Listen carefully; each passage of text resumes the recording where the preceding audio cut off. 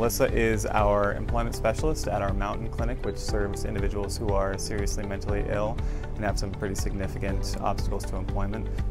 An employment specialist helps job seekers build resumes, meet with employers, fill out applications, basically everything they need to find work and keep work.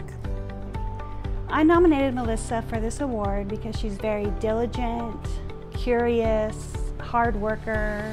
She really looks at individuals and finds their strengths. She finds the things that are the best about people. She really believes in those people. She is able to find out what their barriers are and help them overcome those barriers. You know, sometimes it's people that don't even know or can't really name their own strengths, and she finds those things and she works on those to build a really strong foundation for future success. And the people that she works with find jobs.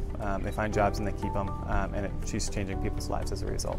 There are people who, without support, might not achieve their goals. You put somebody in place like that to support them, to see that they have all that they need, to see that they can find the resources, learn how to use a computer, learn bus routes, find clothing, learn to speak with people and interact socially, overcome anxiety, all kinds of things.